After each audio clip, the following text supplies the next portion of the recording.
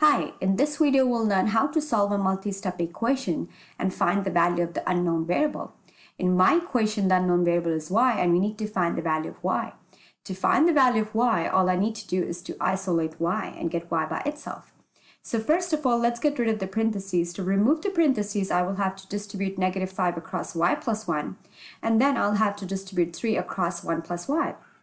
That means I need to multiply every single term inside the parentheses with -5.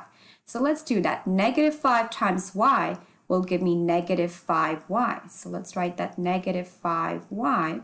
And then -5 times +1 will give me -5.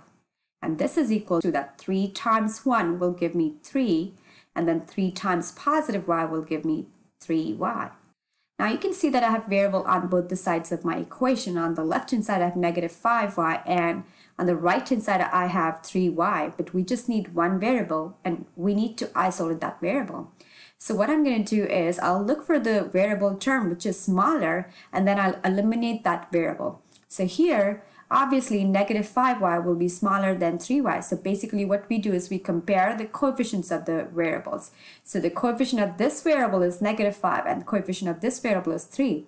And we know that -5 is smaller than 3, right? So we're going to eliminate -5y. So to eliminate -5y, I just have to add 5y, and I'm going to add 5y on the left hand side as well as on the right hand side.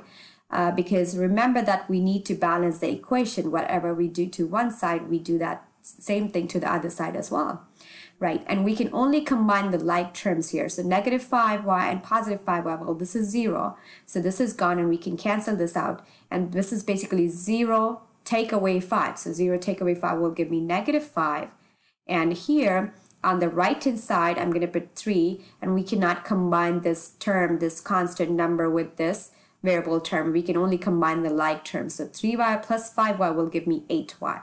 Now, all we need to do is to get y by itself. To get y by itself, first of all, we're going to undo addition, right? I have 3 here, so I'm going to eliminate 3. To get rid of 3, we just need to subtract 3. And we remember to do that on both the sides as well, right? So here, -5 take away 3 is going to give me -8. And this is equal to 3 take away 3. Well, that will be 0. And 0 plus 8y is going to give me 8y. And just to avoid confusion, I'm going to cancel this out. I have 8 times y. Well, how do we undo the multiplication? To undo multiplication, we just have to divide, right? So I'm going to divide both sides of my equation by 8. Okay, now here you can see that -8 divided by 8 is going to give me -1. And this is equal to, well, 8 and 8 will cancel out each other. Or you can think about this, that 8 divided by 8 is going to give me 1. And 1 times y is still y. So I'm going to put y here. So we got -1 equals y, y equals -1. So that's going to be my final answer. To check and verify whether my answer is correct or not, what I'm going to do is I'll plug this value back into my equation. So let's do that mentally. Here I have got -1, right? So y equals -1. I'm going to plug this value back into my question again. So think about this. In place of y, I'm going to plug in -1. So this is -1 plus 1. Well, -1 plus 1 is going to be 0. And 0 times -5 will still going to give me 0. So I got 0 on the left-hand side. Now let's see what do we get on the right-hand side. So here I'm going to plug in -1 in place of y. So this is 1 plus -1, and 1 plus -1 is going to give me 0. And 0 times 3 is going to give me 0. So I got 0 on both the sides. That means my left-hand side is equal to the right-hand side, which proves that my answer is absolutely correct. That's all for this video. Thank you so much for watching. I'll see you in the next video.